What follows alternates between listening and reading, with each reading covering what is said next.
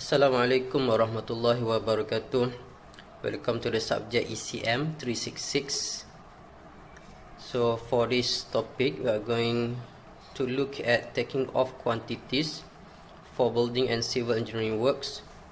And for today, we are going to look for foundation and also for the stump and the column. Right, so first let's take a look on the lesson outcome. So at the end of the lesson, students should be able to prepare taking off sheet for concrete works, formwork and reinforcement bar for foundation, stump and column. And number 2, student will be able to prepare bill of quantities for concrete works, formwork and reinforcement bar for foundation, stump and column.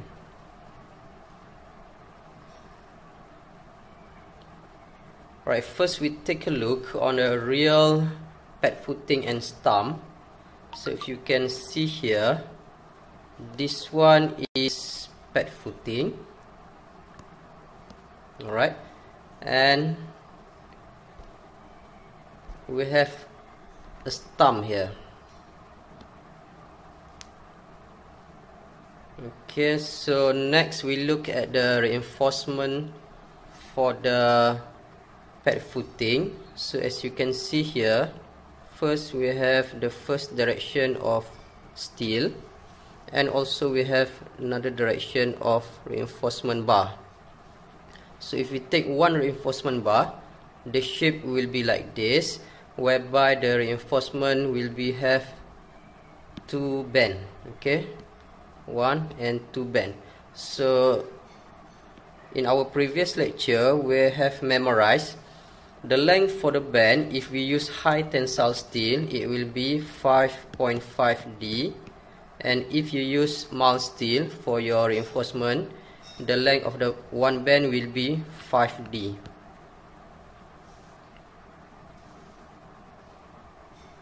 Okay, so in this diagram here, you can see the formwork and also the reinforcement for the pad footing and stump. And then in this last diagram is the pad footing and stump that already concreted.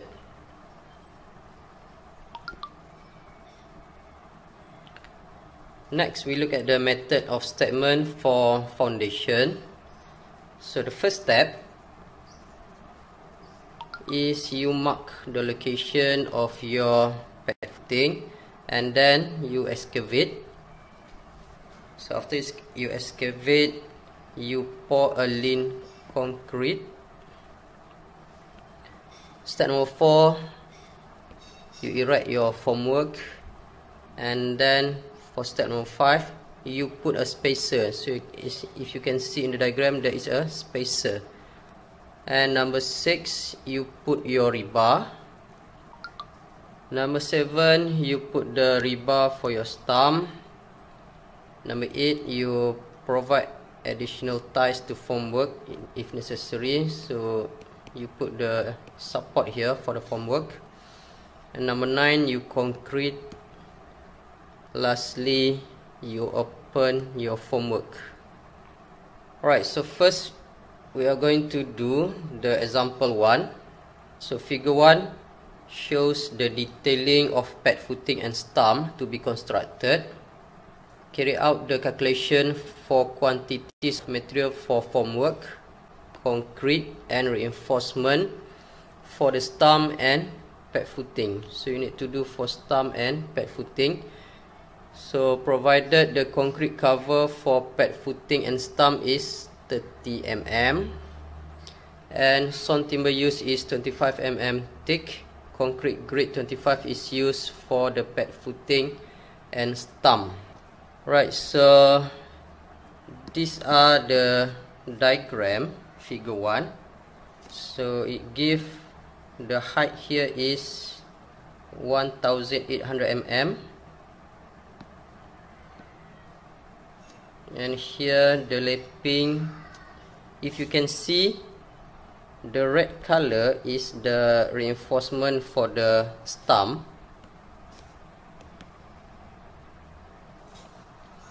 and then the green color is reinforcement for the column. So here is basically your reinforcement for the stump, and reinforcement for the column is lapping. Right, so if you can see, the reinforcement is lapping. So it provide the length for the lapping is 40D. If this 2D diagram we convert into 3D, so it will become like this. So here it give the L1 and L2. Let's say here is L1 and this side is L2. So L1 will be 1500 mm and L2 also will be 1500 mm, and the height is provided here, H, it will be 450. So this is for the pad footing, and then for your stump here it will be here. Next, we look at the reinforcement for the pad footing. So it has two directions. Let's say this is for X direction and this is for Y direction. So both directions use the same reinforcement, which is 8T20, meaning that for X direction it has 8 reinforcement that use T20, and for Y direction it has 8 reinforcement that using T20. And also here it has the ties, and then at the bottom here there is a lean concrete, so the thickness is 50 mm. And if you look at this height, basically it is not including the lean concrete. And then this cross section is referred to the cross section for the stump, and another cross section at the top, it refers to the cross section of the ground beam. And then if you can see here, there is a stirrup inside of the stump. So the spec is provided by R8. The spacing is 150. So meaning that there will be many of stirrup here. So you are going to determine the number of stirrup, provided that the spacing is 150.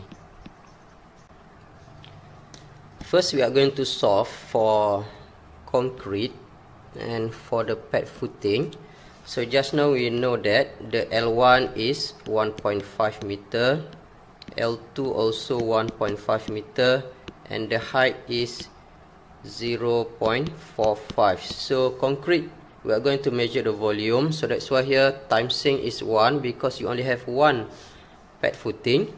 And the dimension of your pad footing, L1, L2, and height. So you just multiply the timesing 1, multiply with 1.5, multiply with 1.5, and multiply with 0.45. You will get 1.012 meter cube of concrete. So that is for the concrete. For the stump, the same thing. You need to know the height and also the cross section of your stump. So first, we look at the stump here. Basically, you need to know the height of your stump. And given the height here, 1.8 meter, and to know the height of your stump, you need to minus with this height. So basically, it is 450, the height of your ground beam, and you also need to minus with the height of your pad footing. So for your pad footing, the height is 450. So you will get the height of your stump here.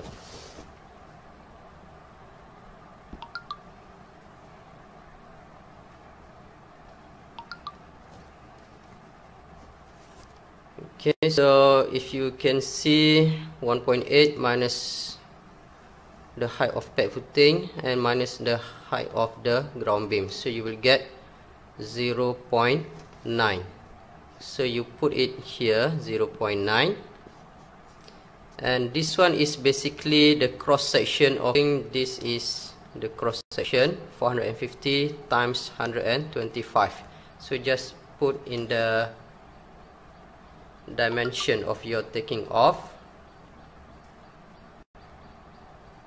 After you multiply, you will get 0.051 meter cube of concrete. So this one is for your stump. Next is for lean concrete. So if you look at the diagram, here you put the lean concrete. So the thickness is 50 mm.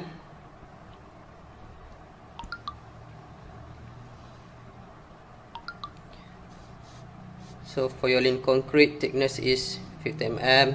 This one is L1 and L2, the size of your pad footing. So after you multiply, you will get 0.113 meter cube of lean concrete.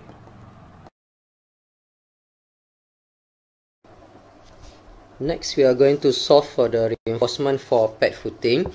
So if you look, the both direction are using the same reinforcement. So we can see for each direction it use 8T20.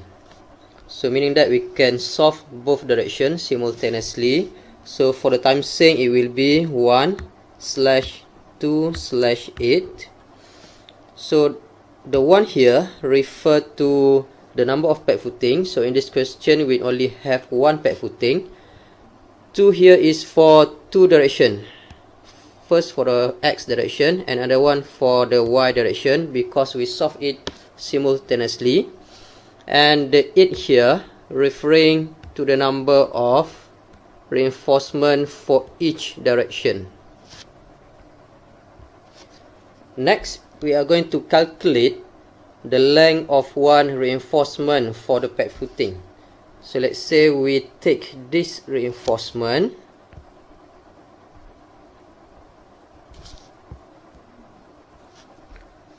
Right, so we are going to calculate this length first. So we know the length here is 1500 mm. So at this end, there will be concrete cover. So provided in the question, the concrete cover is 30 mm. So meaning that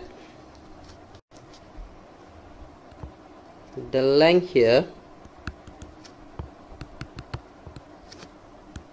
equal to 1500 mm minus with 2 cover, because you have at this end and also another one at this end. So cover 30 mm for one cover, so meaning that minus with 60 mm for the cover. And then if you look here, your reinforcement will have 2 bend. Right, the first one is here, the second bend will be here. So the dimension is not provided in this diagram, so we use the standard. So we look at this reinforcement, it is made from high tensile steel because it used T steel. So T is referred to high tensile steel. So meaning that the length of the band, for one band, it will be 5.5 D. So 5.5 times the D here is 20, because the size of reinforcement is 20 mm. So now we have 2 band, meaning that we need to multiply with 2. In the solution, we get the length for one reinforcement is equal to 1.66. So we put inside of our dimension here. So timesing will be 1/2/8. So you just multiply 1 multiply with 2 multiply with 8 and multiply with 1.66. You will get 26.56 meter of T20. So that is for the reinforcement for pad footing.